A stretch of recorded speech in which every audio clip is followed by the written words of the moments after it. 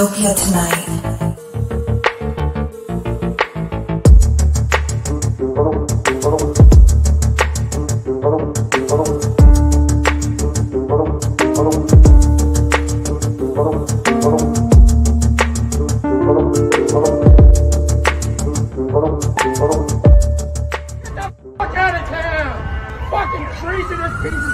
Dystopia tonight.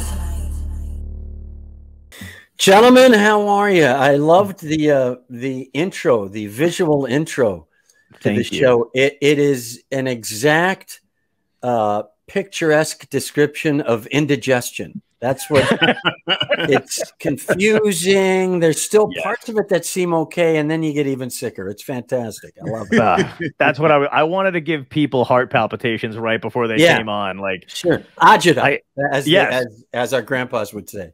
Yes. I'm stunned that we've had guests that haven't been totally thrown off by it, because Tom can see them in the background basically before they actually come on, and I'm always worried about that last bit where that old man is like fucking treason his piece of shit. Because we've had some, like, we have if it's comedians, I don't really care, because comics, you can't throw them off or anything. But we've had some actors on and stuff before. I'm like, maybe not a good idea. It's interesting. It's always interesting to see what their reaction is. Like Tommy Chong, like I was like, I want to see which way they're gonna break. Are they gonna be like shaking the head, or they're like, yeah, right on? At one point, I had Saturday third show. That's what that intro is. Yeah. You still got to do a set, so you don't really care what's happening in front of you. Exactly. Exactly. At one point, I had to rearrange the images in there because I loved that dude at the end. If I could find that guy, I'd bring him on immediately. That dude's my fucking hero. I don't know who he is. I don't even know if he's still alive. I hope he made it through COVID. But it was when I don't know if you saw the video, but it was when the Capitol insurrectionists were in town, and while everyone else was safely tweeting or whatever, he just stood outside on his doorstep and just started screaming down the street, and I was like, good for you, sir. Yeah, it's impressive. Yeah, he decided, I am going old school technology. I'm just standing on my porch yelling at people. Yeah. Yeah, exactly. Exactly. He went full get off my lawn, and it's in a city, so there's no lawn. So yeah, he was like, he's literally like, get out of town, man. Get out of my town. Yeah. Yeah. I had to switch those around at one point because I think the video, I wasn't paying attention, and it had like the BLM stuff right before he did that. So it looked like he was shouting at them. And I was like, it's the wrong message. Like, I switched everything around. Yeah. Right. You're learning editing on the fly. Oh, dude, I fucking suck at this shit. I mean, it's absolutely brutal. Every time I go to put something together like that, or even like, cutting clips of this and throwing it up online, in my head, I know somebody could do it better, like 10 times better. Well, yeah, but that's, nowadays there's literally 5-year-olds with their own channels on YouTube who could just swamp us with their technological ability. But I think where we left this was the name of my album is What Was I Thinking? That's right. Yeah. Sorry about streaming everywhere. Apple Podcast, Apple, whatever. Awesome. There it is. What was I thinking? Look at that. Little did you put that together during COVID, or did you get it out before COVID? I recorded it in September of 19, and it came out in September of 20. We trying to figure out when to release it. 800-Pound Gorilla out of Nashville. Those guys are great. Oh my God, we were just talking about that. Yeah. It's like you read our minds. And in the green room, we were discussing where 800-Pound Gorilla was from. Right. Yeah. Nashville. You know Danny Robinson? Yeah, sure. From APA. Okay. I know Danny when he was a young agent. Oh, yeah. I'll tell him you said that. He'll love that. I'll age us both right now. Right. He called me. I was talking to him like, I don't know, like about a week ago or whatever. And he's like, you've got stuff, right? And I was like, yeah. And he's like, well, it was like, get it over to me and I'll get it over to 800-Pound Gorilla. And then I knew who they were, but I was telling Tom about it and he had no idea. And I was like, that's the other thing too, is now I'm going through my shit and trying to, pick the best thing to send over, which is nerve-wracking. Yeah, that's always a very weird thing, especially now, because comedians now have to have albums out, like I would say even less than a year. But even if it's a yearly cycle, you gotta have an album out. So you're taping stuff, you know, in your car, you know, in the parking lot of Costco, anywhere where is a venue. And it's really interesting because I'll be listening and I'll go, I can hear where that bit would kill. It's good, but it would kill in like 6 months. But nobody has the time anymore to just say, I'm going to carve that out of raw wood for another 6 months and then put it up. They go, no, because in 6 months you got to have another video out or another album out or something. So the production line, it has picked up speed, like that Lucy episode where the fucking chairs are just coming down. You know, that's the pace at which comedians now have to turn out material. Yeah, it's crazy. It is, and you never feel like you're caught up. I mean, we were just there's this app that just coming out. We had a meeting with these guys at MIT or whatever, and it's a great app. It's awesome, but it better be if they're from MIT. Jesus, it's a great thing. But here's the thing about this shit, and you can tell me if you think differently or whatever. But the thing that shit drives me crazy is I can't stand the conversation that's always had where it's like, you know, there's so much out there now for comedians. You can do so much shit on your own. You know, you can self-produce your own shit. The problem is that every time there's another app that comes out, that app is not there to help you. You got to bring your followers over there. You got to bring your content over there. And it's like, I always want to be like, what part of this is benefiting me? Oh no, you know, here's what happened in the last 20 years to 10 years.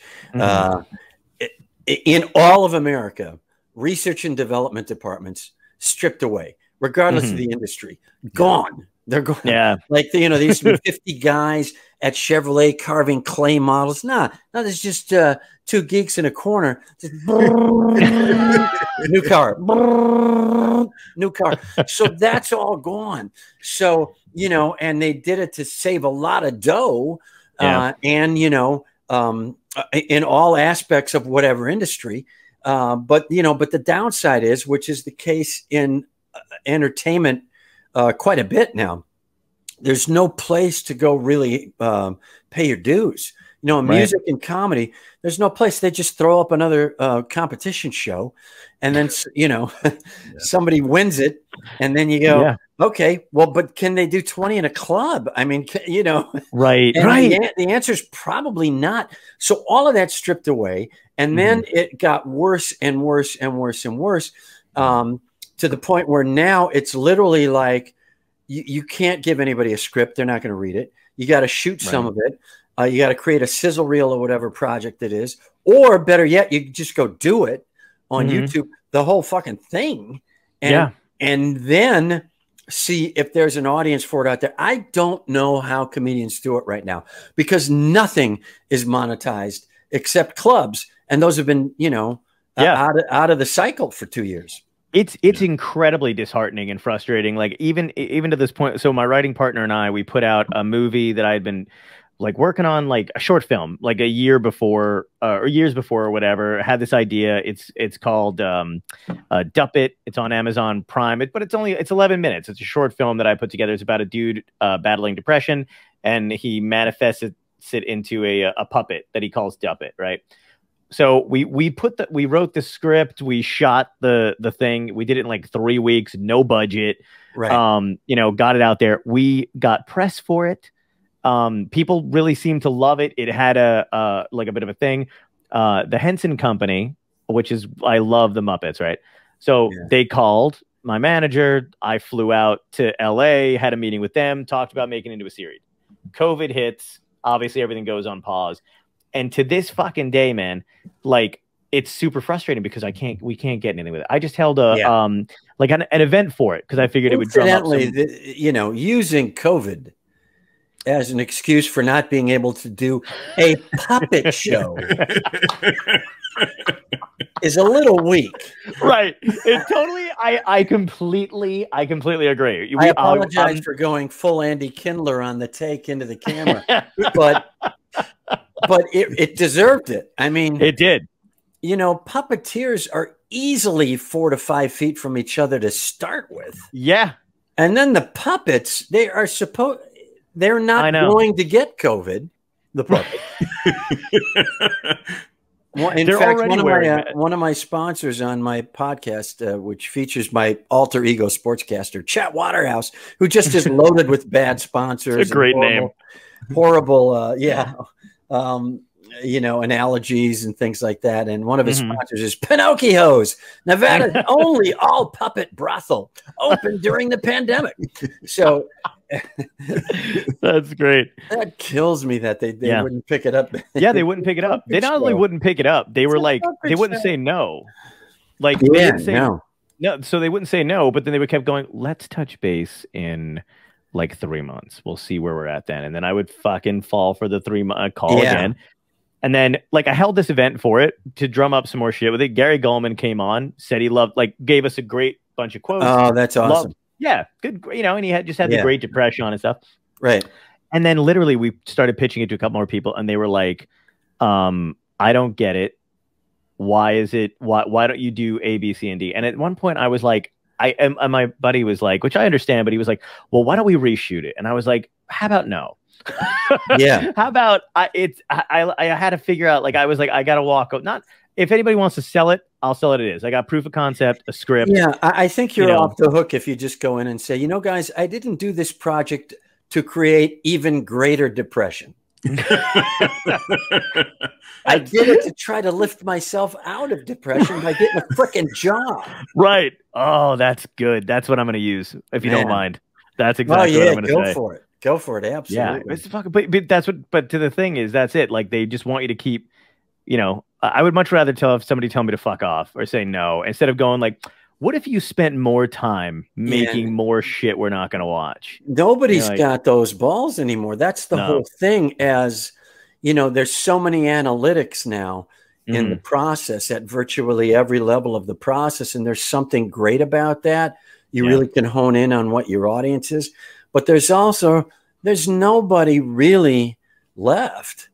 HBO still a little bit, I think, who will just go, you know, man, fuck it. Cool. Yeah, we'll do it. You know, who just go, I like it. I'll give it a shot. I mean, these two shows on either side of me benefited from executives, from Michael Fuchs to Bridget Potter to Carolyn Strauss, who just said, you know what? Let's do it. And of course, totally different structure to show business at that point, you know, but still to be able to go, you know, we like it. We think it fits our brand, although nobody was using the word brand back then, but you know, it fits our groove. It fits our thing, man. And, you know, especially Dennis, there we go. There you go. Yeah. I'll get television. I swear to God, I'll get it. You can see why I was called the creative executive producer. Anything to do with shots or technology, please don't get Jeff in the room. Right. You're the Alan Grant of comedy. You're like, what did I don't know how to? Yeah, right. So Dennis had a show, a syndicated talk show that lasted 6 months. Yeah. And he had some huge commitment from Tribune Broadcasting, and like 3 years or something. And they just cut it off, you know, in 6 months and said, that's it, we're paying him off. And so Michael Fuchs at HBO with Brad Gray, the late great Brad Gray, Dennis's manager, said, you know, I would like to get him over to HBO, and we just like the ranting part. So we kind of designed a show that fit Dennis like a glove. I mean, and nobody had really had the freedom to do that. Hats off to HBO for doing that. And they kind of left us alone. And, you know, that was the first time I stepped behind the camera, was Dennis Miller Live. I was just a headlining comic with some, you know, some pilot deals here and there, you know, all the development crap, you know. Yeah. And then Denny asked me, he said, look, you know, this thing's going up in flames. I don't know what's going on, but for Christ's sake, they're going to give me 4.5 hours or some shit. You want to produce it with me? Wow. And I went, sure. You know, why not? So I got behind the camera. We designed this thing like a glove where he told jokes. He interviewed people that he liked. He did funny picture jokes. We took calls. We just played to his strength. And I remember that two things. The first is when I first got the gig, I didn't know much about behind the camera. So I called the Letterman show because I knew Peter LaSalle and I knew Morty. Robert Morton. I don't know Peter LaSalle, but I've heard he's like the nicest dude in show business. The best. So I call Peter and he says, here's what you do. Do only things that your host does well. That's it. Don't do anything your host can't do. If your host hits the curveball, just pitch him curveballs. End of story. And I thought, that's great. And then I called Morty, and Morty was out to lunch. And I thought, that's as important, actually. It's like, all right, you still got to take lunch, you know. And I told Morty that later, and you know, and then we wound up talking later. He gave me great advice, but I love the idea that you can't be glued to the desk, or else you're going to go crazy. So I got great advice out of that. Flash forward, we do one episode. There were some other influences in the room. Dennis came back. He said, Jeff, we got to make it funny. So we just blasted jokes into the second episode. We were fortunate enough to have Jim Carrey as our guest, and that was wild because he was up shooting Dumb and Dumber up in Aspen. Right, and it was a massive snowstorm, and he was a fill-in guest. We were trying to get Brett Butler, but the sketch. So 2 days before, Kevin Slattery, who was phenomenal producer at all the stuff I couldn't do. I said, we got to get a truck up to Aspen. And he said, okay. So we got a truck through a snowstorm up to Aspen. Dennis crushes with his jokes. Jim Carrey is hilarious. Wow. We wind up winning an Emmy for that show. Wow. And the reason I tell that is because up to that point, and I know this now from 30 years of behind the camera, I'm sure there was a meeting every single week between HBO execs and Brad Gray, and probably Dennis, but at very least Brad Gray, HBO saying, it's going nicely. It looks good. Could we get a producer who has a scintilla of experience? Could we get somebody behind the camera who knows what he's doing? Right. And we got lucky. That hit. We got a great review out of the New York Times. And within, I'm telling you, 5 weeks, HBO was like, we want you to do this. I became the guy who could handle comedians. Wow. You know, iconoclastic comedians. I got the call when they were going to do the Chris Rock show. I just couldn't move to New York at the time because that's when I wound up doing Larry Sanders. That's the only reason I didn't come to New York to try to do the Chris Rock show. But it can flip on a dime in show business, and that was it. I guarantee you, there were 10 meetings every week.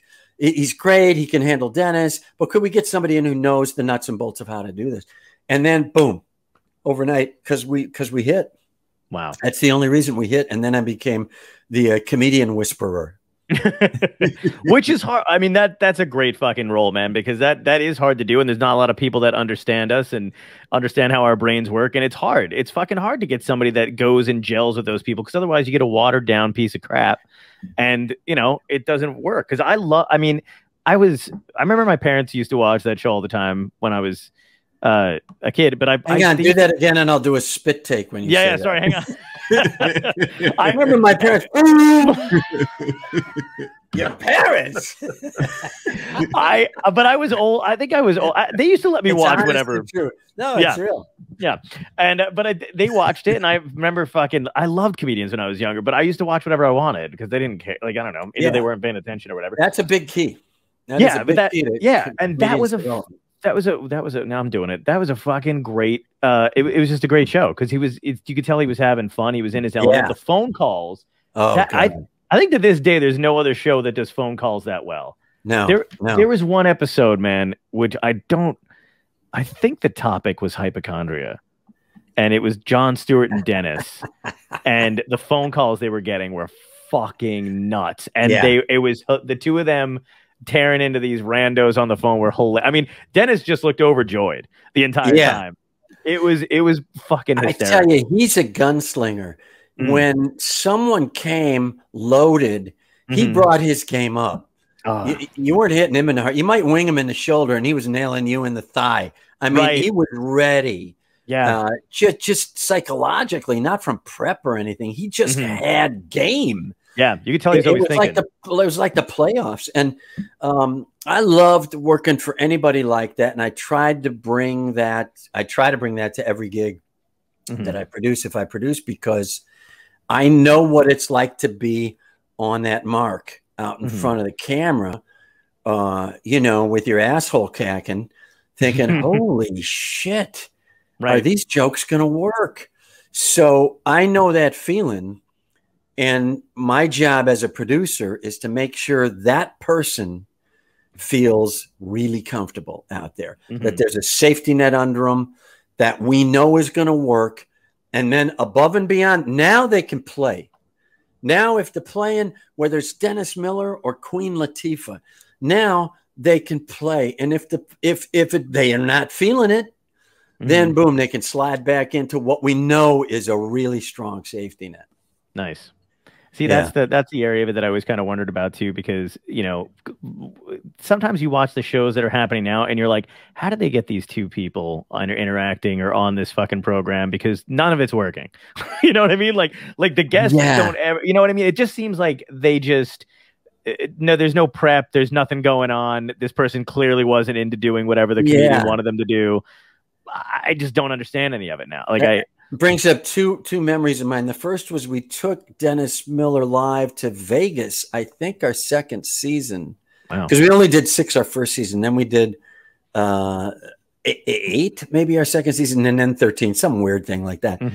And we were at a casino, and you know, they were asking, could we do more of a variety show? I think because we're at the casino, and you know. Yeah, we did. I mean, one of the reasons we won Emmys for writing was because there was nothing in between the writing and the home viewer, just Dennis delivering the writing. That's why we won. And so, you know, I said, Dennis, let's do it. Why not? If nothing else, we'll get a dog act, you know, we'll get a magician. We'll just go for it. Right. And we did. And he crushed it. He was so funny. And then the smartest thing was I went, oh, wait a second. Now we can get into, now they can't keep us out of the Emmy category for best variety show because I have the episode. Yeah, that's amazing. And then the other thing is when you're booking guests or casting like on Larry Sanders, Sanders was, first of all, Gary was a genius, absolute genius. Yeah. The show was really his thing. You were just along for the ride. If you could get 10% of anything of yours in, you were batting 1,000 on that show. I mean, that's why Judd Apatow and Peter Tolan were the greatest at that, because they would literally get 50 or 60% of their scripts, and it was astounding. But it was Gary's life. It was his persona. It was amazing. But they would always, here's what a sort of a little engine that could cult kind of thing it still was, was they would write and they would write and they would write. And then Sunday they would go, this baby's beautiful. Okay, we're going to shoot Friday. This thing's in perfect shape. You know who would be great to play this part? De Niro. And then by Thursday night, it was literally, get me Bruno Kirby now.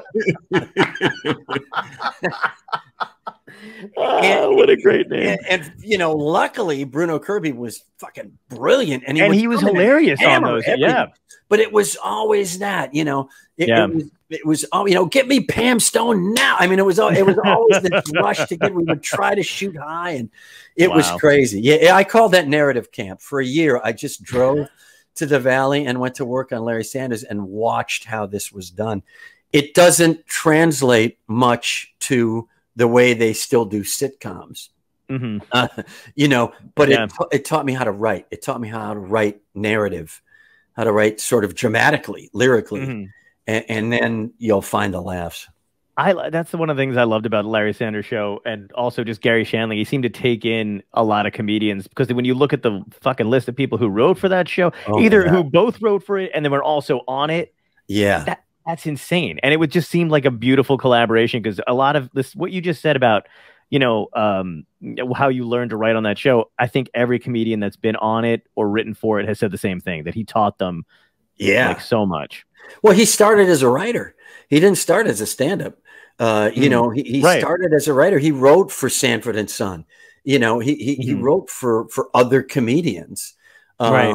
So he had such a respect for anybody who wrote jokes, and then tried to take that into other kinds of writing. So, you know, he never, ever threw a writer under the bus. I never saw it.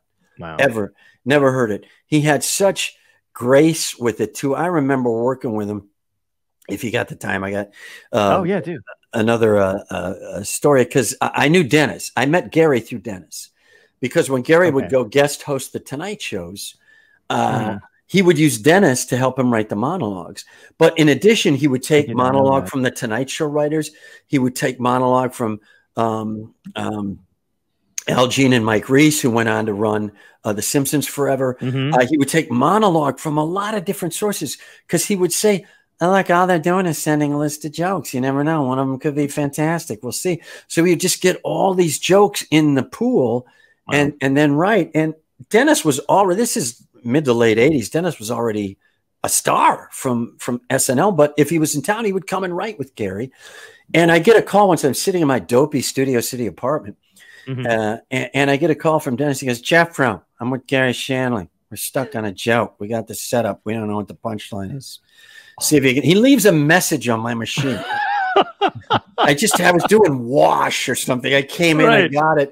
And he goes, here's the punchline. This is how long ago it was. Tammy Faye Baker is getting guest hosts for her talk show because she's taking some time off. That's the setup. I'm going to have a punchline. Call me back in 5. You get something later. Click. So by the time I hear the message, I've got 2.5 minutes. Oh my God. So and I'm not a like zing, you know, I'm like, let me pound a little bit. So I still pounded. And I called him back and I said, you know, they want to use Joan Rivers as guest host, because that way they don't have to change makeup ladies. So Gary loved it. Gary used the joke and he said, Dennis, next time bring Jeff in. So that's how I got to know. It's amazing how, you know, there's so much crap in Hollywood and merit is always involved, but it doesn't often seem to be number one on the list of requirements. But I can really look back and go, God damn, I got really far just being able to craft a pretty good joke. Yeah. And so that's how I got to know. That's how I got to know Gary. That's incredible, dude. Because you were on the, you know, Antenna TV runs the Tonight Show. Coincidentally, oh, that's right. Your episode was on last night, but I think it wasn't the first time you were on it. I think because Carson said, "Welcome back." You had one of the best jokes that I've heard, and I'm sure you remember it. I'll see if you do, about Maybe breakfast. Not. I'm 103. What is it? Breakfast? We remember you talking about the sizes of breakfasts going up. Oh, He-Man. Yeah. But the punchline, you said you're talking about the like 86 flapjacks He-Man, you know, and you said you go, oh God, I hope I don't butcher it. You said the only way that works is if you parked a tractor in the parking lot and you're pedaling it out. That's the only way that breakfast makes sense. I remember that premise because it used to piss me off, especially being from Wisconsin. Everybody's coming up with farmers breakfasts and He-Man breakfasts. And you know, farmers need that because they've been up since 4 working. You know, you checked your phone messages and then ambled over to Denny's. I don't think you need the He-Man breakfast. Right. Was that so? Did you meet Dennis during stand-up? Was that it? You guys are stand-up buddies? Out here, and we realized we became fast friends. We were just the two sides of the same coin. I was a little you know, a little nicer, a little more mainstream, but and Dennis was a little edgier, but we were kind of two sides of the same. We wrote the same way. We attacked jokes the same way. And you know, I was edgier than people thought I was. And Dennis was actually, quite frankly, more accepting than people tended to think he was on stage when he was doing a headline set. Right. So we just made fast friends. I'll never forget, we were at a club out in the Valley. I can't remember the name of it, but we had finally gotten to halfway decent sets. This is 84. We were both in town for 10 minutes. and we're set. Like I'm doing 11:15 and he's doing 11:25, something like that. Right. Comedy Cabaret, I think it was called. Oh my God. And 11:13, Skip Stevenson walks in. Now he was huge at the time. This is the mid 80s. Right. Massive off of whatever the hell show he was. I can't remember the thing he did with Byron Allen. And he, he's like a huge hit, and was not afraid to imbibe a lot of illicit drugs before he went on stage. But I mean, he was at the level right then, 1984, where oh my God, Skip Stevenson is here. Clear out. He's going right on stage. So, Jesus Christ. So he goes on stage, does like an hour and 20 minutes. It's 1 a.m. Wow. He's killing. He's crushing. Dennis is in the back of the room with me, and we're irritated, to say the least. Yeah. So he's leaning over in my ear the entire hour and 20 minutes, and Dennis is brilliant off the top of his head. And he's just lasering Skip Stevenson. And I think I saw that joke with the original cast. He's just hammering him. And then here's where I knew I would love Dennis Miller forever. Skip Stevenson finishes, walks off stage. Everyone in the crowd, women just following him out into the bar. The guys following him. There's 7 people left in the room. Room was packed. 7 people left. Dennis goes up. That's right. Dennis was on first. Dennis goes up. Does every single thing he told me in the back of the room on stage. No fucking way. And I went the balls on this dude. I love this guy. God.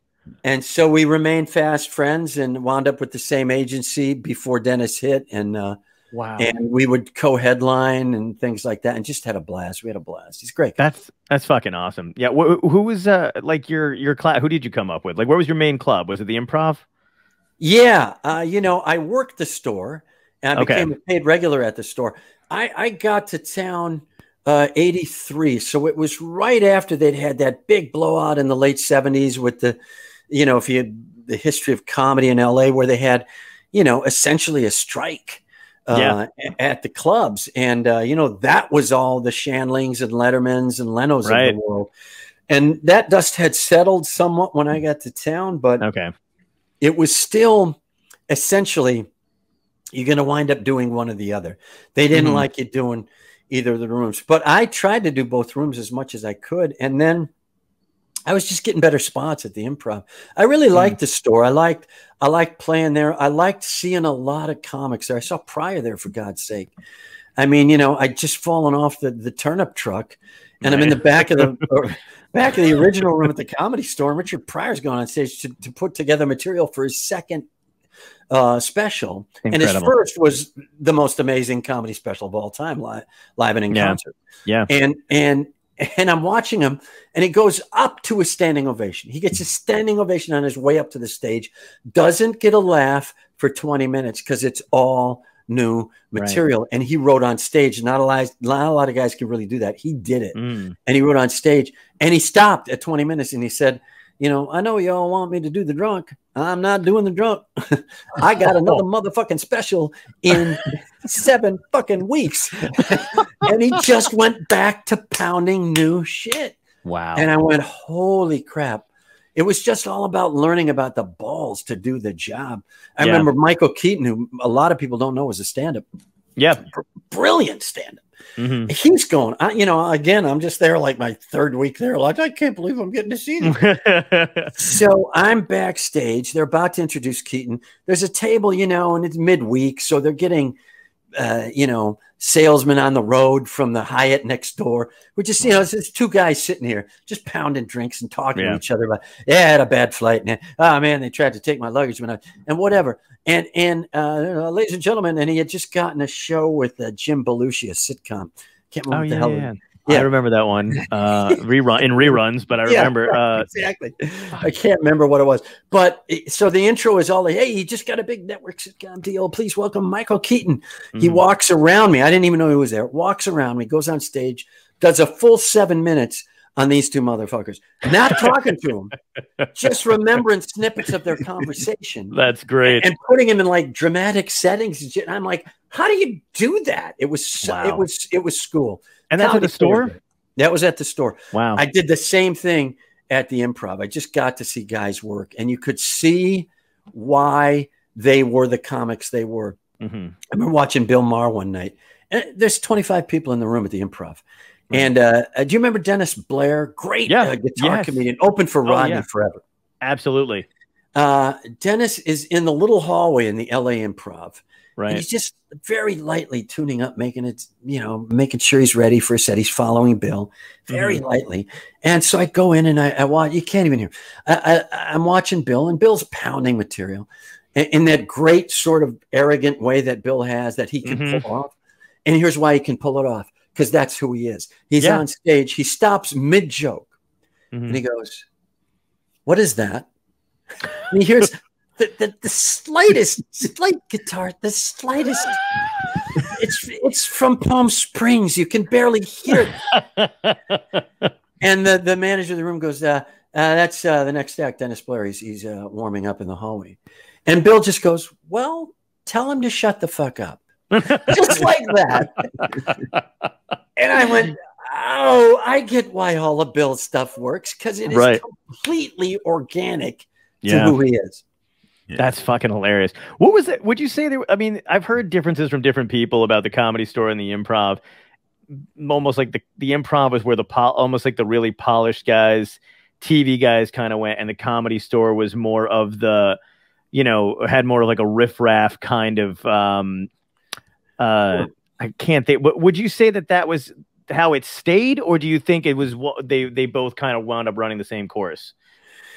I would say this, first of all. For me, the difference was in approach to comedy.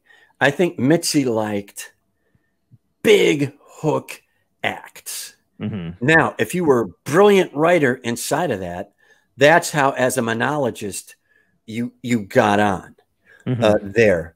Bud Friedman at the Improv just sort of had New York inside of him. Yeah. He liked comics who went up and told jokes, men, women, whoever. He liked joke telling. He liked monology at the core of it.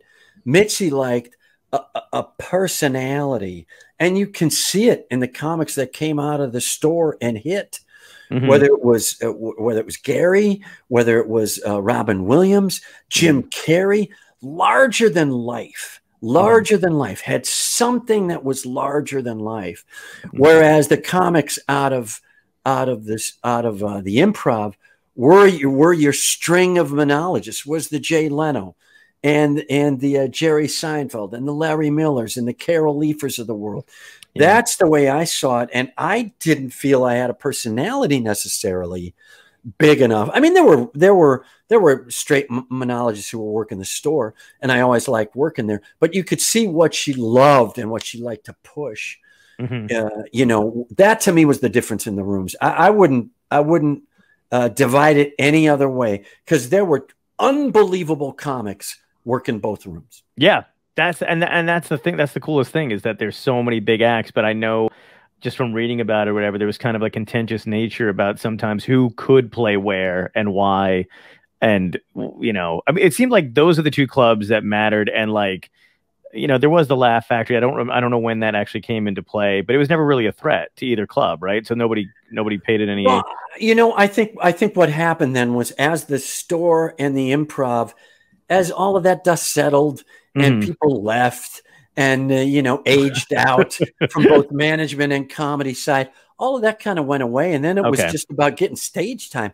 And now the folks who run the Comedy Store and the folks who run the Improv are the equivalent of Billy Bean up with the Oakland Athletics. It's all about the analytics. It's like, let's make this work. Let's get people in who can bring an audience. Then let's put shows together. Then let's create an internet presence. Then let's do social media.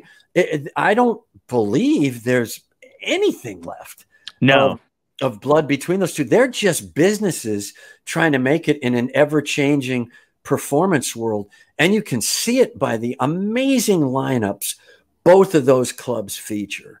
And I'm astounded by the comics who are coming up, and the generation that followed me. Just great comics. You just look at it, you go, wow, That's just straight on good comedy. And so I would see a show at both of those rooms right now. Yeah. And quite frankly, the Laugh Factory, not to leave them out, became a force, became a real force because guys weren't getting the spots. The scene was growing and needed another club. Yeah. You know, and then all of a sudden Dane Cook's popping over there. You know, Chris D'Elia's popping over there. You know, Whitney Cummings is popping over there. You know, and they built that. You know, and then Dom Irrera was like, well, they're going to give me a lot more room to run at the Laugh Factory. So Jamie Masada really smartly took advantage of that and really became a player, a strong player in LA. Yeah, Dom used to have a show out of Laugh Factory, didn't he, for a while? I loved that. I loved watching that when he had it there. I actually wrote a brand new joke with Dom as the punchline. I'm not sure quite how to do it yet, but the joke is I'm at the age where when I go to the doctor, he winds up sounding like Dom Irrera. It's literally like, Doc, I got like a little growth on one of my toes or something. Should I do something about it? What do you want to do something about it for? Is it bothering you? No, then don't do anything about it. What are you going to go to a hospital? Those places are death traps. Buddy of mine just went to the hospital. 3 minutes later, dead. And he was just dropping somebody off. Don't do it. You know. So, has he heard it yet? No, I haven't done it anywhere. Okay. I got to work on my Dom a little bit. I got to get a little lower, a little more jolly. Oh, but I love the idea that a doctor actually winds up sounding like Dom Irrera. Yeah. Oh my God, that's fucking genius. I love he got me into the Laugh Factory in Chicago. He was very nice to me when I started when I was younger because I only think it's because I opened for him for the first time at Governor's and we I don't know if the show was like that's a something was going on. Baby. What'd you say? That's a baptism there, Governor's, Long Island. Oh, I know, man. I think that was my first time, one of my first times there. It's first or second time there. First time there, I opened for Joe Starr. I don't know if he's a great guy. But Dom was the second time I was there, and that was again like it's a tough fucking room. But when you do well there, you just feel good. Oh yeah. So but he and I bonded. Of course, after I feel like once a comic, especially if his stature realizes you're funny, then you're kind of in that way. But then before the next show, we're watching TV in the green room. I don't know, it was like channel 13, whatever those channels are that play shit. And Jay and the Americans, the actual, you know, Jay Black is on TV, old as shit, but can still sing. And he and I start bonding over music because I love all the old, you know, music and stuff like that too, just because my mother mostly or whatever. And then we started bonding over that. So we started bonding over music. And then a Beatles thing came on and he's a huge Beatles fan. So I'm rolling out, you know, names of Beatles shit. And then we just bonded over that. And then that was it. That's fantastic. So, well, and, you know, when you bond at a place like Governor's, I mean, that's the one place I've worked in the entire country where it was super loud and nobody was heckling. It's just loud. People go, yeah, I'm looking for a good time tonight. It's going to be good. Yeah. Hey, what do you need? What do you got? You know, another table. I'll take this. And, you know, it was just loud. Yep. And then if you got off even moderately wrong, it was just they smell blood. You know, it was literally like, okay, for one of your first gigs, Jeff, we're gonna put you in the ring with Marvin Hagler. You okay with that? Oh my God, that is another coincidental name that just popped up because I'm watching this thing on late night. Right. And it's on CNN. They're doing the whole big late night thing, the Carson, Letterman, Leno thing, and then Conan and Jon Stewart, whatever. But they're going through all that shit. And I guess the episode that made Leno was when he had Hugh Grant on. And the only thing, I mean, again, I was too young. I don't know what was going on then, right? So I didn't actually see that episode. But I do remember a Bill Maher joke about Hugh Grant or whatever, and he said, and he was talking about men and women and how it's only the difference between old and new. And he said Hugh Grant had Elizabeth Hurley at home, and he wanted Marvin Hagler in a wig. And then that's the only thing I could think of when that segment came up. And he just fucking said Marvin Hagler. Oh, that's amazing. Bill has the greatest. I'll never forget a joke he did that used to kill me about. How do you know? Gay has to be born. I'm butchering the setup, but you know, gay has to be a natural thing because do you choose that? Does a good looking guy actually wake up, look in the mirror and go, well, I'm not wasting this on chicks. Such a great joke. Oh, But yeah. I mean, and jokes like that will pop in. Now, so you know, I used to be a musician. So Oh wow, I used to play drums. Drums. What made you get? So was that something you wanted to do before comedy? Yeah, I actually did it and made you know, I moved into comedy because it was more stable. Put it that way. Okay.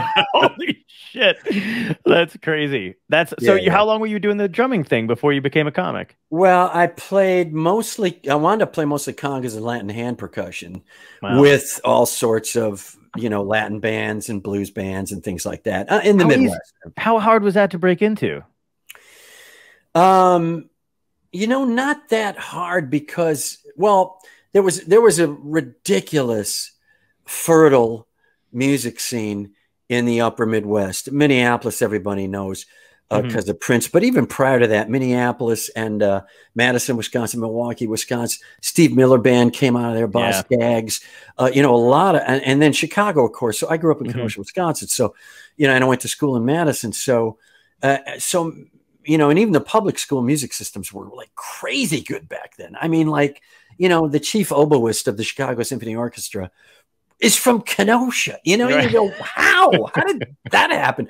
The two top call jazz trumpet players in LA right now are still two dudes from Kenosha. Wow. You know, so they just had a great team. So I got into it that way, and I was halfway decent, but I could tell as a drummer, you know, I wasn't going to cut it, you know, as a trap drummer, because it was a four-way coordination was, you know. And then they said, hey, why don't you sing? And I went, are you fucking kidding me? I'll kill myself. Try to sing and play drums at the same time. I'll literally tie my throat in a knot. So I settled on, I had always been drawn to congas and Latin hand percussion. And then I just started playing, and I got gigs up in I moved to Minneapolis to do stand-up, but I also started getting gigs. So I did that for a while, and I wound up doing some studio work and stuff like that. And I had a blast. So there literally isn't a period of your life, of your adult life, where you haven't been on stage performing something. That's true. That is really true. I love that, man. That's fucking incredible. Did you have it actually? Did you ever have day jobs, or were you just straight out of, you know, preteen? No. And you know, I was a writer. I started as a sports writer, but facts would get in the way. I could not, you know, I could barely get the score right. So, you know, wait, that's right. You know, hold on a sec. The Tonight Show thing, you were plugging a sports show you were doing, I think. On CBS. Yeah, right. That was my pilot. My pilot. Here's how showbiz can go. My pilot, which was sports. They were trying to get sports highlights into prime time, but they wanted it to be funny. So we did a whole show with correspondence and everything. And my pilot and Seinfeld's pilot premiered the same week. Oh my God. And we went off the air right after the pilot. And Seinfeld went like that. Holy shit. We literally had Don Ohlmeyer, who was a great sports producer back in the 80s and 90s. He was the dude, you know. Yeah. So they said, how can this go wrong? We got Don Ohlmeyer as executive producer. So we had designed an entire pilot. And Richard Crystal, Billy's brother, was the executive producer. So it was him and me just jamming and doing sports jokes and stuff like that. And we had Larry Amoros was one of the correspondents. This is way prior to anybody being, you know, openly gay. But we had Larry do reviews of the uniforms of. Oh my God! Yeah. So we just did crazy shit. It was really fun. And we had Kareem Abdul-Jabbar come on, and he was in the green room. And you moved the camera, and there was the green room right there. He's literally just off camera, and it was great fun. And we had it set up to be like what Letterman was doing at the time. This is 91. Where he would take the camera up into the offices and do all the funny shit in the offices. So the premise was we didn't have the money to compete with ESPN. It was called Sports Comedy Network. That's what it was called. That's genius, though. And it was great. And we had it all set. And literally the 11th hour, 11 p.m., the night before we're shooting, Don Ohlmeyer comes in literally for the first time. And he says, and Don Ohlmeyer he had a piece of pizza in one hand, a cigarette and a bourbon in the other. Old school. And he goes, so what do you guys got going? Oh, no. We can't do any of that. That's not going to work. That's not going to fly. Here's what we got to do. And he changed the whole thing before we literally had to work all night and then shoot the next day. Wow. And he turned it into like I was sort of supposed to be in a sport coat and tie behind a desk kind of thing. Right. And it never gelled. So I feel like sports comedy shows don't always, except for you know, what's the one with the Benson guy, I can't think of his name, Richard God, what's the sports show, the comedy show that was really good? Arliss? No, not Arliss. No. Yeah. Coach? Nope. Oh, I love Coach. No. Coach was great, but the guy, the one that was like inside like comedy sports, basically, it was turned into a game show. I know. I feel like this is a game show. This is the part we cut out, and nobody's buying it because nobody can come up with the answer. Wait, Here, let me give you your worst nightmare. Why don't you go back and work on a little bit more, Jim? Wait, this is gonna drive me crazy. What was you talking about? The Aaron Sorkin one? Yes, that's it. Thank you. That was huge. That was like a cult following type of thing. Night, I think it was called Sports Night. That was probably it. Okay, yeah, Sports Night. Is the guy? That's what I said. The guy who played Benson. I can't think of his fucking name. No, Robert Guillaume. He was. Robert Guillaume was in it. Yeah, he was in it. Yeah. Wow, he was great. Peter, great actor from 6 Feet Under. Peter Crosby. Oh, yeah, he was. Yeah, Peter he was Crosby great was in it. Yeah. And that's the only things I remember. I remember that one, and I remember the one that Norm had for half a second on Comedy Central. Yeah, that was good. That was Yeah. solid because Norm just has the right touch. He's so hilarious. Ridiculous. Yeah, that guy cracks me up. I've never met him. I think he'd hate me, but I love Norm, so I don't care. You know what I don't think he would. I don't know if he would or not. I just feel, you ever. I don't know. I have that feeling. I just like sometimes like guys that I really like that are in stand up who've been, around for fucking ever. I just go, oh man, it'd be so exciting to meet him. And then my brain goes, no, he'd hate you. No, you can't go there. Wow. You are, let me see. Let me see. Big Italian family. Yes. Yeah. A lot of weird family reunions. Yep. Yeah. A lot of extrapolating out. I shouldn't do this, but if I did that, maybe I would do that. Yes. And then there won't be a fight. Yes. And then okay. Exactly. That's exactly it. Don't do that anymore. Okay. Okay. All right. If he wasn't a comedy or a drummer, he could be a therapist. People will either like you or they won't. And that's just part of comedy and part of life. Yeah. And I'll tell you that this is the God's honest truth. It's a true anecdote. And I wound up doing it on a couple of talk shows, and they loved it. And they said, yeah. So it's on the album. It's on What Were You Thinking? What was I thinking? The first time I meet Rodney Dangerfield is at the Improv in LA. I'm literally there, literally a month. I'm in LA. And I had just worked with Jerry Seinfeld on the road, and he liked me. And I see him at the Improv, and he goes, hey, how you doing? Good to see you. And right then, Rodney pulls up in a limo, blows right through everybody because it's that classic, part the seas. We got a famous person, boom, right on stage. He goes on stage. He kills for an hour. Oh, and Jerry's out with me just in the restaurant. And he goes, would you like to meet Rodney? And I go, yeah, I'd love to meet Rodney. Are you kidding me? That would be a thrill of a lifetime. Right. As Rodney's coming out, Jerry knows Rodney from New York. They're good friends. Jerry's already, an established big-time talk show comedian. So he actually can stop Rodney. Right. And he stops Rodney right at the door. The doors are open. His limo's right there. He goes, Rodney, I'd like you to meet a young comedian friend of mine, Jeff Cesario. And Dangerfield, I swear to you, goes, Cesario, huh? Italian, huh? Stick to the tumbling. Boom, right out there. Oh my God, that's fucking great. The greatest story I ever had in show business. Wow, that's fucking amazing. I talked about him a bunch on the show, and I wish I could have met him as a comic or not a comic. Yeah. I think he's the greatest. He seemed like such a cool dude and super sweet to comics too, apparently.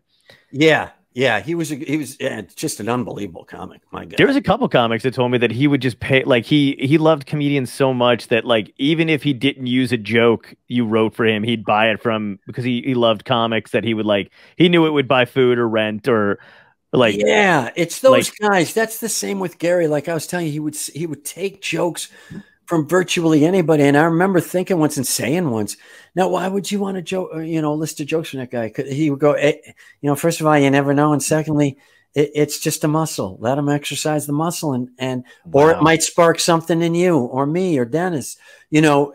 And I went, oh, I got it. Respect the written word. Just go for it. And you know, that was back in the day where you could slap 20 jokes together in a day, and nobody was going to go. And I think joke 13 and 17 are particularly weak. You know, like guys understood. You know, you're throwing spaghetti against the wall.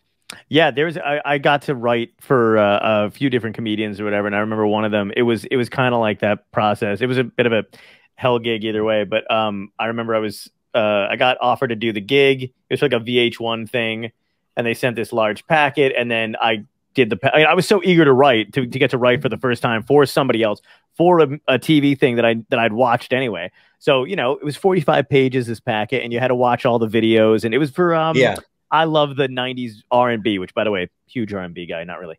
But like, but again, it was whatever it was. And I remember being at my day job at a beach in like the front gate to like let people in or whatever. I remember getting down to where it was close to dead, put somebody else at the window, and I just fucking sat there and then wrote jokes and watched these videos on my phone. Wow, yeah. And it was so great. But I remember the same thing where like after that, when I was writing jokes for them, it was cool to see how they just needed the idea or the meat and potatoes of an idea. Or sometimes, like, I loved when they took a whole joke for me. What I thought was cooler is when they would take pieces of something and then I could see them turn into something else. It was mind blowing.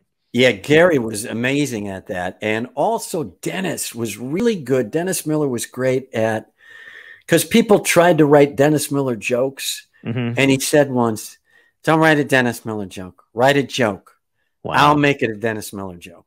Don't worry about that. I got that part. Just write a good joke. and it's so unbelievably true. That is so true. That's incredible. Even non-comics, when I worked for, I wrote on Queen Latifah's daytime show, which lasted like 2 seasons. Oh, wow. Wound up being head writer on it for the 2nd season. Nice. And I'll never forget, you know, and I hadn't done a lot of stand-up, you know, in the several years prior to that. And she sat down and she's, you know, because they were like, and first of all, daytime television, you think nighttime, you think late night TV's cutthroat, daytime, fucking forget it. Really? They will stab you right in the front. Wow. There is too much money at stake. It's unbelievable. Wow. There's a studio involved. There's advertising groups involved. There's specific advertisers involved. There's producers. There's nine you know, agendas in the room, and you have to try to serve all of them. It's crazy. And I learned on daytime because they wanted to, they brought me in and Robin Thede, who's now a Black Lady sketch show. And, they brought in like all late night people who had a Beth Sherman, who had worked on, you know, all kinds of shows. And they brought us in specifically. We want the monologue to sound late night. And then of course we get in and we write late night jokes. And they go, yeah, we can't do any of those. And we finally broke it down to a formula. A normal joke is set up punchline. For daytime television, unless you're Ellen, it has to be set up information, takeaway, punchline. And you go, well, by the time you get to the punchline, yes, by the time you get to the punchline, there's no joke. But first of all, Latifah, unbelievably funny, unbelievably hilarious. Wow. Such a great human being. And, you know, talk about musicians. She had that sense of humor. She would go blue and weird on you in a heartbeat. She would have unbelievably crazy fucking anecdotes from the road. She is so funny. And she said this in our first meeting. She said, I don't want to do a monologue because I have too much respect for what you guys do. So let's do it more like Carol Burnett, where, you know, we'll set something up and somebody could come in. You guys can play the characters, or we'll go out. I love the old Carol Burnett show. And we wound up actually getting Tim Conway and getting Fred Willard and getting Vicki Lawrence. It was so great to write for those people. It was so much fun. But so even someone like Latifah, you go, all right, I'm clearly writing for this person. I'd write for her for free at this point because she gets it. She fucking gets it, you know. That's incredible. I didn't realize daytime TV was just that cutthroat, though. God. Yeah, they don't. Then they had us producing daytime segments, and we didn't know what we were doing. It was so great. It was like, okay, we're going to do a little comedy segment, and then we have to give away shoes. And you go, what? So the best we could do, the best we came up with was shoes or lose. That was the name of the game. Oh my God, that's great. It was the greatest. It's got to be a movie at some point, but if I get to it, it's too funny. What do you think the difference is between the Ellen? Is because Ellen's a stand-up and they've got that kind of unique kind of okay. Ellen's a stand-up and a killer stand-up. I mean, unbelievable stand-up comedian. Yeah. And paid her. I mean, I worked with her a couple times on the road where we just shot the shit, and she knows the craft and she's got it done. And she has her thing. Mm-hmm. She has that thing, man. It's so great. Yeah, that tone where she can play it straight, and then all of a sudden she cuts you, she roadblocks you at the knees, and you don't see it coming. She's fucking amazing at that. Her last special was so fucking good. I mean, for somebody who'd been away for 20-something years. And then just to come back with a special like that and knock it out of the park, which is, I mean, there's guys, I know, I'm not even going to say his name on the thing, but there's somebody who's relatively famous who went away, did TV, and came back with another special after not doing one since like 2004. Fucking sucked. It was such a shame. So hard. That is such a tough muscle to keep in shape. Mm-hmm. But, I mean, the same with Steve Harvey. He just crushes it when he goes back to stand-up. Because we came up in a time, and I know it's different now, I believe. Mm-hmm. You can actually tell me. But from the young comics I've dealt with and talked with and hung out with, it's different. It's just a different vibe now. Thank God it's growing. It's becoming something else. But when I came up, whether you were Ellen or you were me or you were, Steve Harvey, when you walked into a green room somewhere, the first thing in your head was, I'm as funny as every one of these motherfuckers. That you had to have that mindset. Yep. Well, you just didn't work. Right. You didn't work. I mean, the measuring stick back then was opener, middle, headliner. And if you got to headliner, you had to keep going. You had to go, all right, maybe not on my, maybe only once out of 10 times am I going to get up on the level of a Robin Williams. But do I think I can? Yeah, you fucking right I do. It is kind of like that to an extent though too, except the headliners don't seem to leave anymore. So like it's like we just keep piling up, like they stop writing, and then all of a sudden it's like when I started the I feel it's like the locks on the St. Lawrence Seaway. They just shut them, and now there's a big whale in there swimming against the wall. Yes, and there's all these other young whales trying to get through. Oh, absolutely. My God. Hey, listen, I'll be that kid who stands on the reef trying to get, Richie Byrne to jump over there. I don't care. I'll do it. I don't give a fuck. Wow. But it is hilarious because like when I started, it was like I loved comedy, huge comedy nerd, even from when I was in high school. I had Franklin Aju's book, Comic Insights, loved reading that stuff. Whose book was that? Franklin Ajay? Is it Ajay or Ajay? Oh my God, the best. Ajay. The best. Yeah, I got to open for him, and I was like floored. The best guy. Yeah, the best guy and the best writer. He's one of the reasons I got into stand-up from watching him. He talk about being 14 or 15, watching the Tonight Show. Yes, and I went, even at 15, I went, who is this guy? Right. Where does he get the balls to take that much time with each fucking joke? Because he knew I got a left hook at the end of every one of these fucking jokes. Yeah.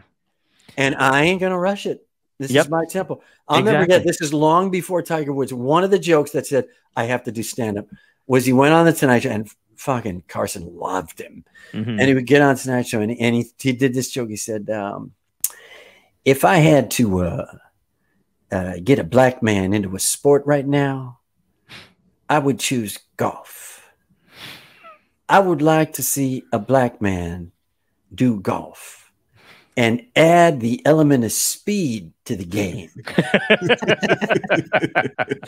That line, I said, oh my God, it just blew my mind. I said, I gotta try to do stand-up. That's incredible. I can't. That's how I always felt about stand-up though. Is I remember going to stand-up shows. And before I got into stand-up and thinking, I am in the wrong spot. I would leave. I would have to leave. I would get so full of agita. Yeah. I'd say I'm not supposed to be sitting watching this. I'm supposed to be up there doing it. Yeah. It's a weird, it is that kind of feeling. I hadn't gone to a club when I was younger. I never got to go to any kind of stand-up club. I got to see, I think in high school, I went to see Richard Jeni at, God, I think it was Trump Plaza at the time or whatever. It was in AC. I brought a friend. I was fucking, I mean, I think I almost fell out of my chair, doubled over in pain laughing. Yeah. Maybe the best pure club comic. Yes. Who ever lived. Him and Attell. Oh yeah. Absolutely. Just boy, to watch Rich work in a club and he'd go on stage and he didn't have a set. Yeah. Rich was the first guy who did 2, 3, 4 hours just because he wanted to. Right. He wasn't setting a record. Right. He was so good. I almost got into an accident because I was listening. I had a CD.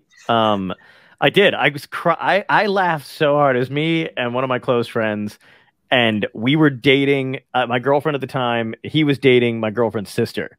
So he and I drove back in a separate car for some reason, and I was like, I had a bunch of comedy. They CDs. were ditching you. That's why you drove back. I think that I was gonna say, I'm pretty sure we all went to see like some outdoor dumb play, and then we were like, "This is fucking dumb." We were like, "We should probably be fucking," but these idiots have to put on a play in the summer outside. They're ruining it for us. That's what they said about Shakespeare. Let's get out of here. Putting some dumb fucking play outside. Let's get laid. Let's go into town and have some mead and get laid. Yeah, exactly. They're like, I'm only living to 30. I should be back at home. This is bullshit. Gotta keep this moving. Yeah, Jesus. That's 3 minutes to hook me, Shakespeare, or I'm out. Exactly. I gotta get laid. I got the Black Plague. I can tell. I gave up. I gave up cattle for this. I don't even know if they did that back then, but I figured I'd throw in a dowry reference. But yeah, we were in the car, and I had a Richard Jeni CD and I had an Eddie Murphy CD, and Richard Jeni's was his greatest bits. And the dude, I mean, crying, and we almost hit another fucking car. I couldn't stop laughing. Yeah, I loved the bit he used to do on. You're on the road too long when you're sitting up in a hotel room at 3 a.m. watching cartoons on TV. You going, this Wilma Flintstone's got a hell of a caboose on her. Yes, I remember that one. Caboose. Yeah, caboose. Such a great.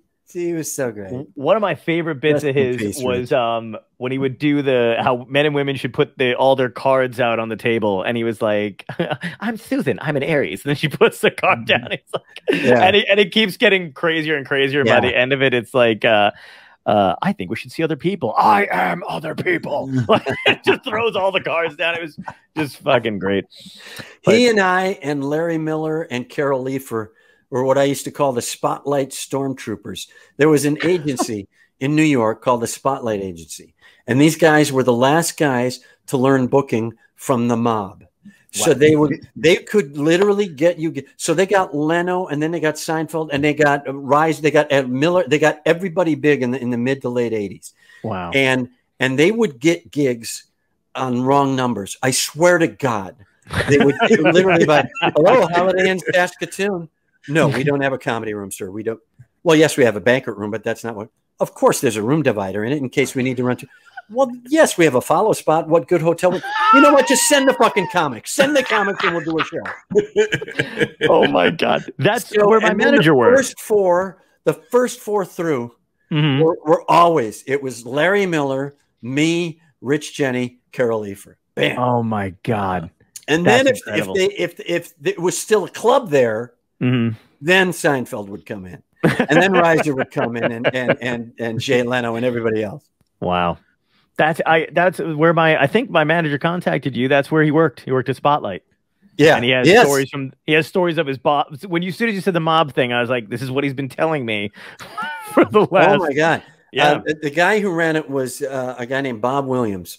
And you rarely even saw Bob, let alone meet him. And if Bob wanted to meet with you, either something's going great or something's going horrible. But so they said that Bob wants to meet with you, and it's a good thing. He just wants to talk about some concerts or something like that where you can open for somebody. So I went, oh, great. So I'd never seen Bob's office up at Spotlight in New York. So and incidentally, it's LITE, Spotlight. Right. You know, they're not fucking around. They're going full Long Island. They're not messing around. so I go into Bob's office, and it's a long and narrow, like a railroad car, and the sides of a railroad car. Right. And at one end is Bob's desk. And way at the other end, not in front of his desk, way at the entire other end of the room are 2 chairs and a little table with water on it. So I go, you know, they escort me in. Bob's not in yet. I go, am I supposed to sit at the table? Yeah, sit at the table. So I sit at the table. I'm having one. I said, this is weird. This got to be a joke or something. Right.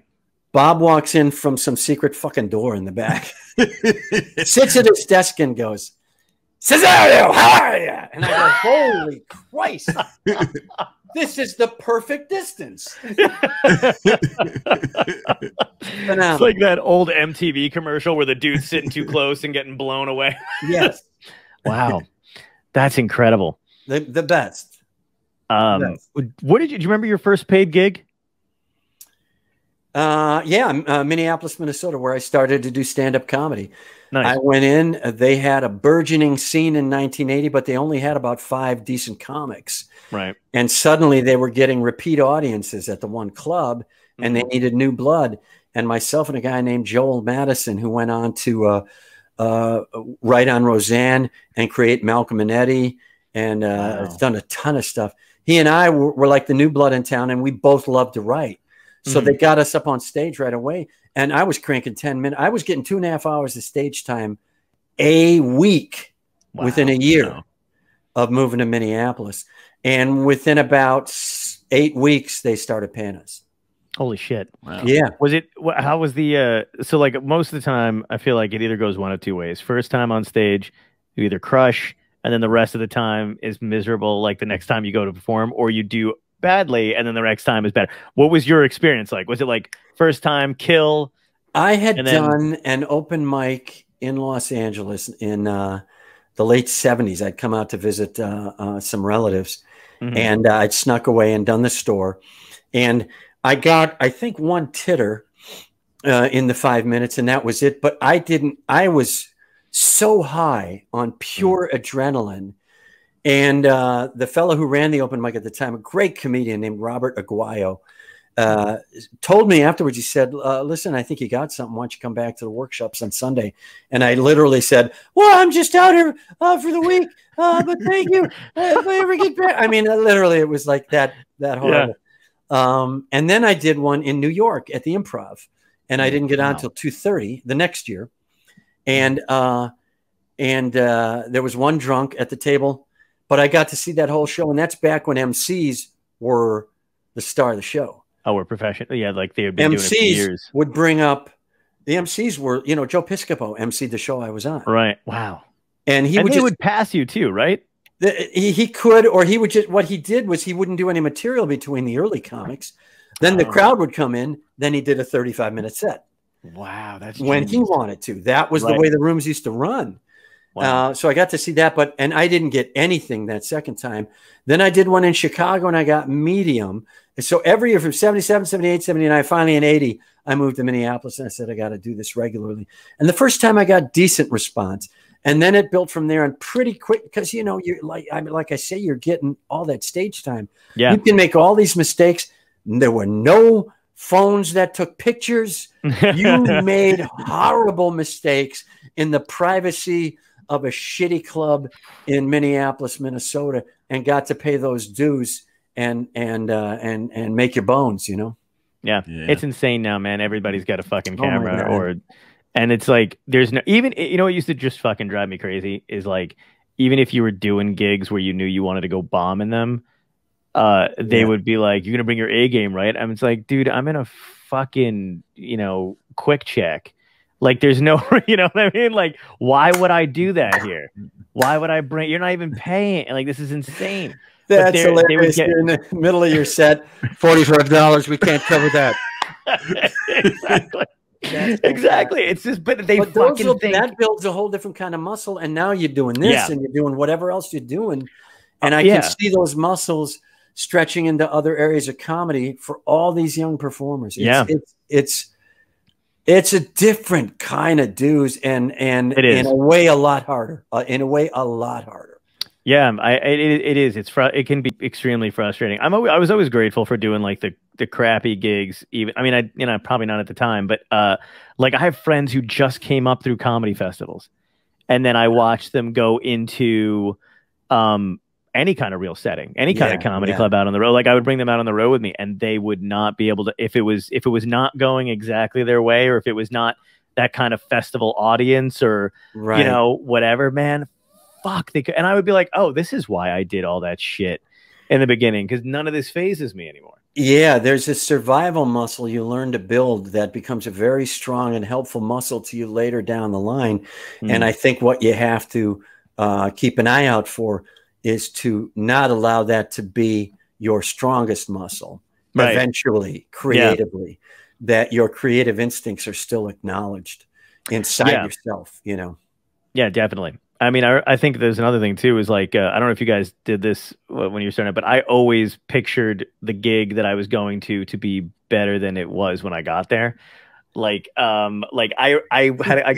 was like 20, 22 maybe. And it was like, I got hired to do a gig in the Catskills. And it was like, at the time, like for when I'd started when I was 20. And then I was super excited because Catskills, I'm thinking Buddy Hackett. I'm thinking, you know, it's going to be the tradition. It was a fucking barn outside. There was a pig being roasted during my set. And I was like, I will never try to imagine what the gig is going to be like before I get there again. No, you don't. One of the greatest, literally, it turned out to be a phenomenal gig, but one of the tougher gigs. I was already at a stage. It was when I was already producing and writing mostly, but I was still going out and doing some gigs, especially back in the Midwest where I'm from. So we were doing this gig with Dave Mordahl, who had finished a close second, I think, on the very first season of Last Comic Standing. But had chosen to live back in Minnesota. Killer comic, unbelievable writer. And Scott Hansen, who's a legend back in the Twin Cities, who is literally a premise bonfire. He will do a joke on 1,000 premises in a 7-minute set, and you think, I got nothing left. I got to follow that. How do I? But he's a tremendous comic and also a great writer. So we were doing these gigs together, and Scott was booking them, and one of them was at the Wilmer Ballroom outside of St. Paul, Minnesota. And I thought, all right. We get to the Wilmer Ballroom. It is a biker bar. It is just, but it's big. So, and I walk in, and there are two, I'm not kidding, 6'5" bouncers taking a 6'3" guy out already. It's 6:30 at night. They're muscling him out, and he goes, I wouldn't say anything when the comics were on. Boom, he's out. Wow. And then they turned and they threw out the right 18 people because the rest of the night went great. Holy shit. Yeah. Oh my God, that's great. I did one in a theater. No. Wait, hold on. This is what they said. They were like, hey, do you want to come and do this theater? It's in somewhere in like Washington, New Jersey, which I've been all over New Jersey. I've never been to this at the time. And I was like, yeah, it sounds fun. And they were like, do you know any of the comics? Which is just a great thing for a comic theater because you bring your buddies. So I was like, yeah. Do I know any comics? So I'm like, this is going to be great. It's going to be me and a couple other guys. We're going to have a great time in this fucking theater. You know, it's going to be a nice green room. We get there. It's a fucking abandoned movie theater. And it was, and they still had 2 other theaters on each end playing a movie. It was like a war movie. Oh, wow. Yeah. So we're in the middle one, and it's slanted. So you walk all the way down to where the screen used to be. And as we're doing our sets, you're just like, playing this movie from both sides. Take the beach, you know. Yeah, yeah. It's like it's fucking Saving Private Ryan or whatever. But yeah, it was. I was like, oh my God, it's so fucking hilarious now. That is crazy.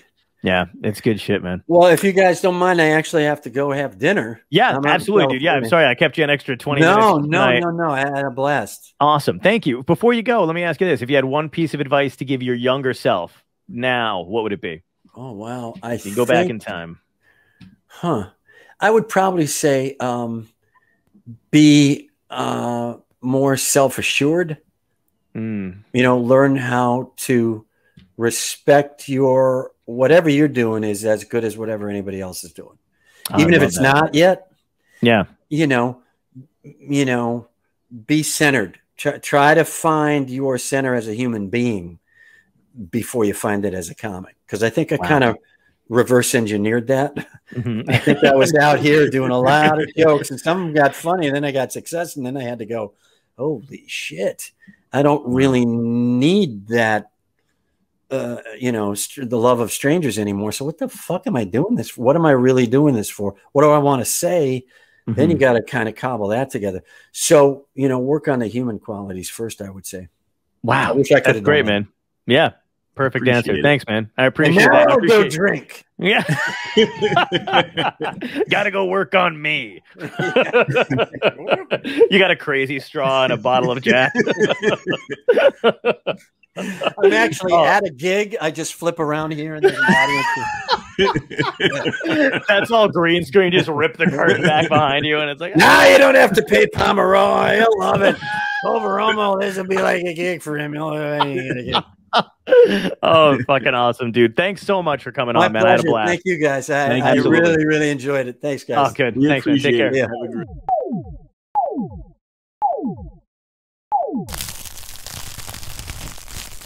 Dystopia tonight.